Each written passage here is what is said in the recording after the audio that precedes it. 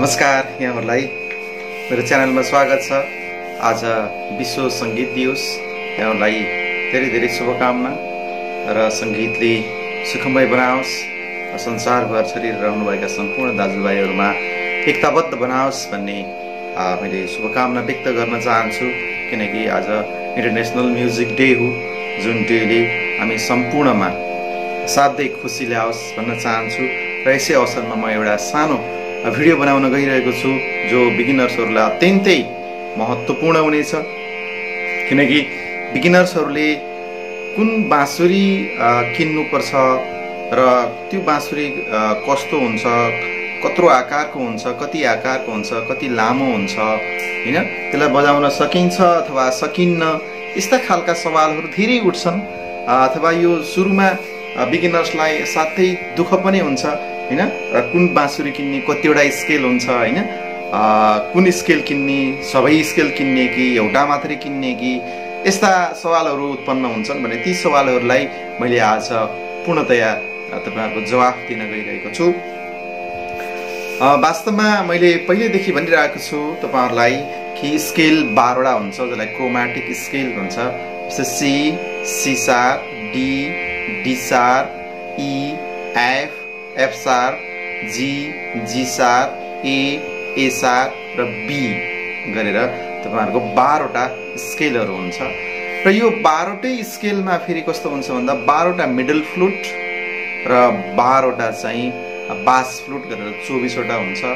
अझै लामो फ्लुटहरु पनि हामी देख्न सक्छौं, हैन, त्यसलाई शंख बाँसुरी भनेर भन्ने गरिन्छ।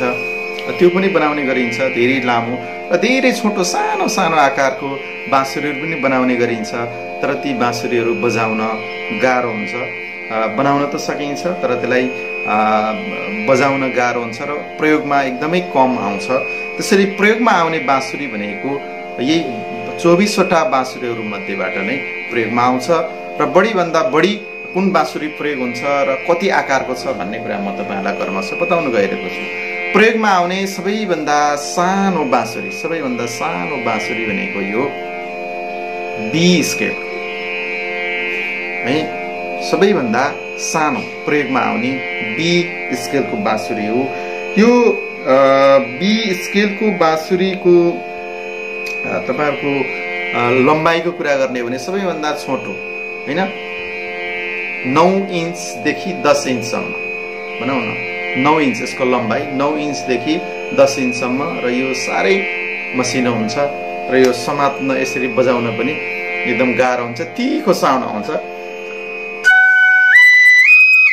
यस्तो तीखो साउन्ड आउँछ है। यो स्मरण रहोस्, यो बी स्केलको यो एकदम कम प्रयोग हुन्छ। त्यसैले बिगिनर्सलाई यो किन्न जरुरी छैन।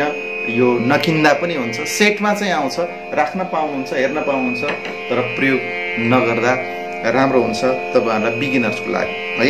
त्यसपछि ए शार्पको बाँसुरी पनि सानो हुन्छ। ए शार्पको बाँसुरीको भनौं न लम्बाइ हेर्ने हो भने यसको पनि त्यही 10 इन्च अथवा 10.5 इन्च सम्मको यो चाहिँ लम्बाइ पाइन्छ है। यो पनि असाध्यै सानो हुन्छ र यसको आवाज पनि तीखो हुन्छ, यस्तो तीखो हुन्छ। त्यसैले यो पनि बिगिनर्सले नलिदा राम्रो हुन्छ, किनकि यो पनि एकदम कम प्रयोग हुन्छ, प्रयोग हुँदैन भन्दा पनि उपयुक्त होला। त्यसपछि त्योभन्दा अलि लामो भनेको ए स्केलको, हैन, ए स्केलको बाँसुरी, हैन, यो पनि छोटो नै हुन्छ तर यसको लम्बाइ तपाईको 11.5 इन्च देखि 12 इन्च अथवा 11 देखि 12 इन्च सम्मको लामो हुन्छ। यो त्यो भन्दा अलि कम्फर्ट चाहिँ हुन्छ बजाउनलाई, यस्तो त्यो भन्दा अलि कम्फर्ट हुन्छ।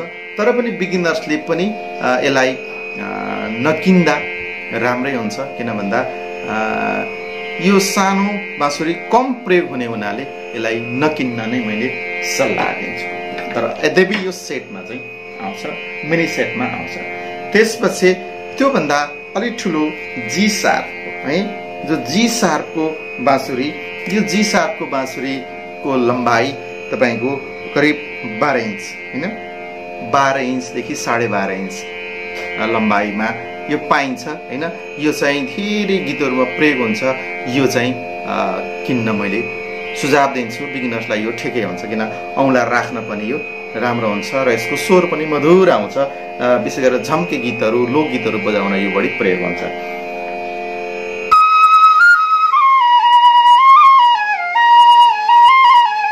यस्तो मिठो आवाज आउँछ। त्यसरी बिगिनर्सले जी शार्पको फ्लुट किन्न मैले सुझाव दिन्छु।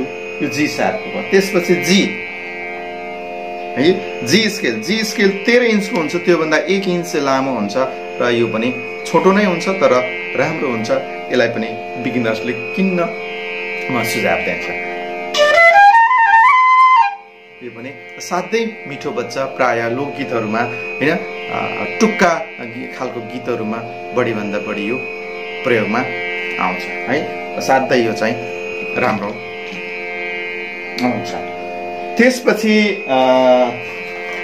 तपाईलाई म अर्को त्यो भन्दा थोरै लामो हैन जो एफ शार्प 14 इन्च लामो यो एफ शार्प स्केलको बाँसुरी हो हैन। यो 14 इन्च लामो हुन्छ यो र यो पनि बिगिनर्सहरुलाई किन्न मैले सुझाव दिन्छु। यो पनि असाध्यै राम्रो बच्चा। साध्यै मिठो बच्चा र बिगिनर्सलाई यो बजाउन पनि सजिलो हुन्छ र यो पनि धेरै गीतहरुमा यो प्रयोग गर्न सकिन्छ। यसलाई पनि त्यस्तै अर्को एफ स्केलको बाँसुरी हैन। एफ स्केलको बाँसुरी 14.5 इन्चदेखि 15 इन्चसम्मको पाइन्छ हैन। 14.5 देखि 14.5 अथवा कुनै 15 इन्चको पनि हुन्छ। यद्यपि 14.5 इन्चको राम्रो हुन्छ यो एफ को। यो पनि तपाईहरुलाई बजाउन एकदम कम्फर्ट हुन्छ।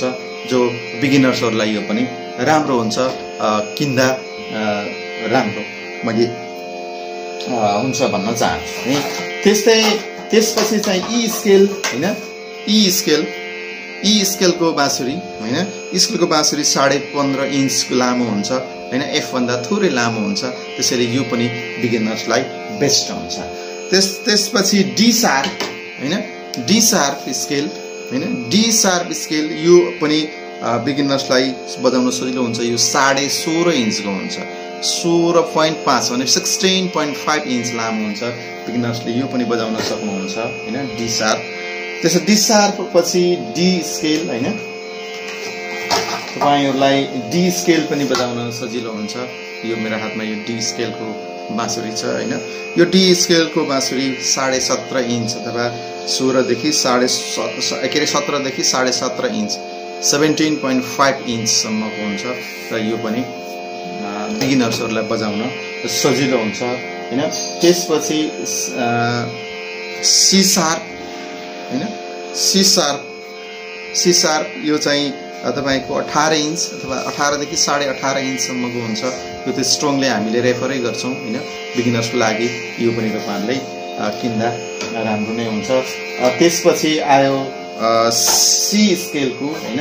जो सी स्केल भनेर धेरै तपाईहरुले सुन्नु भएको होला हैन। बिगिनर्सलाई कुन चाहिँ सी भनेर यो 19 इन्च हुन्छ अथवा 19 देखि 19.5 इन्च सम्म यो चाहिँ तपाईहरुले किन्न सक्नुहुन्छ र बिगिनर्सले बजाउन सक्नुहुन्छ। भनेको मिडल फ्लुट हेर्ने भने सी देखि तपाईको जी शार्प सम्म तपाईहरुलाई बेस्ट हुन्छ। यो ख्याल गर्नु होला मिडलमा। अब कुरा आयो बास हैन। बास फ्लुटमा जस्तै धेरै बिगिनर्सहरुले मलाई सी बासको दिनुस् भन्नुहुन्छ। सी बासको जस्तै यो मैले बनाउँदै गरेको हो हैन। सी बासको एकदम लामो चाहिँ यो 36 इन्च लामो हुन्छ यो हैन। यो मैले पनि बजाउन सक्दैन। मलाई यो औँला पुग्दैन यो हैन। अलिकति यसलाई कन्फिगुरेसन गरेर बनाउन त सकिन्छ तर मैले बनाएको छैन। अहिलेसम्म त्यस्तो बनाएको छैन। यो सिधै बनाएको छु। यति लामो 36 इन्च लामो हुन्छ। यो तपाईहरुले बजाउन सक्नुहुन्न र ख्याल गर्नु होला। बिगिनर्सहरुले जबरजस्ती गर्नुहुन्छ मलाई सी बेसकै चाहियो भन्नुहुन्छ। बेस हैन यो बास हो। BASS बास हैन। जो मधुर मोटो स्वर आउँछ त्यसलाई बास भनिन्छ। त्यो हो हैन। त्यसले गर्दा तपाईहरुले यो बजाउन सक्नुहुन्न। यो चाहिँ स्ट्रङली फेभर म गर्दिन है। तपाईहरुलाई रेफर गर्दिन। त्यस्तै अब बास फ्लुटमा सबभन्दा सानो भनेको बी बास हैन। यो 20 इन्चको हुन्छ जो तपाईहरुलाई एकदमै राम्रो हुन्छ हैन। त्यस्तै ए अथवा ए शार्प। ए को हेर्नुहुन्छ भने तपाईको 23 इन्च हुन्छ। एसआर को चाहिँ 21 साढे 21 इन्च 21.5 इन्चको हुन्छ। यिनै बाँसुरी चाहिँ तपाईहरुलाई बजाउन सजिलो हुन्छ। त्यस्तै जी 25 इन्चको हुन्छ हैन, 25 देखि 26 इन्चको हुन्छ। बी सरी जी बासको यो हैन, यो पनि ठुलो हुन्छ। त्यस्तै एफसार हैन, एफसार हैन, यो लामो छ। एफसार तपाईको 28 इन्च 27 इन्च हैन। एफ को 28 अथवा 29 इन्च एफ को हैन, यो एफ को अझ लामो हुन्छ हैन। त्यस्तै ई हैन, ई स्केल 30 इन्च 29 देखि 30 इन्च सम्मको लामो हुन्छ भने अझ यो भन्दा लामो तपाईको डी शार्प हैन। डी शार्पलाई हेर्दाखेरि यो लगभग 31 देखि 33 इन्च सम्मको 32 33 इन्च सम्मको हुन्छ। यो मेरो 32 इन्चको छ हैन, यो मैले आफैले बनाएको यति लामो हुन्छ। यो भन्दा लामोहरु हुन्छ, अघि मैले देखाइसके तपाईहरुलाई हैन। ई को अघि देखाइसके मैले हैन। यसरी लामो फ्लुट्सहरु हुन्छ बासमा र ठुलो हुन्छ जो तपाईहरुलाई ग्रिप पुग्दैन। त्यसैले सही मानेमा तपाईहरुलाई बास फ्लुट बिगिनर्सलाई किन्नु पर्यो भने तपाईहरुले be SR A G sharp हैन। त्यो भन्दा अलि ठुलो बजाउन मन लाग्छ भने एफ शार्प सम्म म स्ट्रङली तपाईहरुलाई रेफर गर्छु। र त्यतिसम्म बजाउनु भयो भने बल्ल एफ शार्प हैन, ई स्केल सम्मको बजाउन सक्नुहुन्छ। त्यो भन्दा माथि तपाईको औँलामा भर पर्छ कति लामो औँला छ। मेरो एकदम छोटो छ, मैले ई बेस भन्दा माथि बजाउन सक्दैन हैन। अलिअलि चाहिँ डी शार्पको बेसको अलिअलि चाहिँ बजाउन सक्छु, तर राम्रो बजाउन आउँदैन। त्यसैले स्मरण रहोस् बिगिनर्सहरुलाई, तपाईहरुले जिद्दी नगर्नुहोस् हैन। एकदम बाँसुरीको लम्बाइ हेरेर तपाईको औँला पुग्ने नपुग्नेलाई ध्यान दिएर मात्रै किन्नु होला भन्न चाहन्छु। र स्टे सेफ, खुसी रहनुहोस्, स्वस्थ रहनुहोस् है। Happy music day once again. Thank you.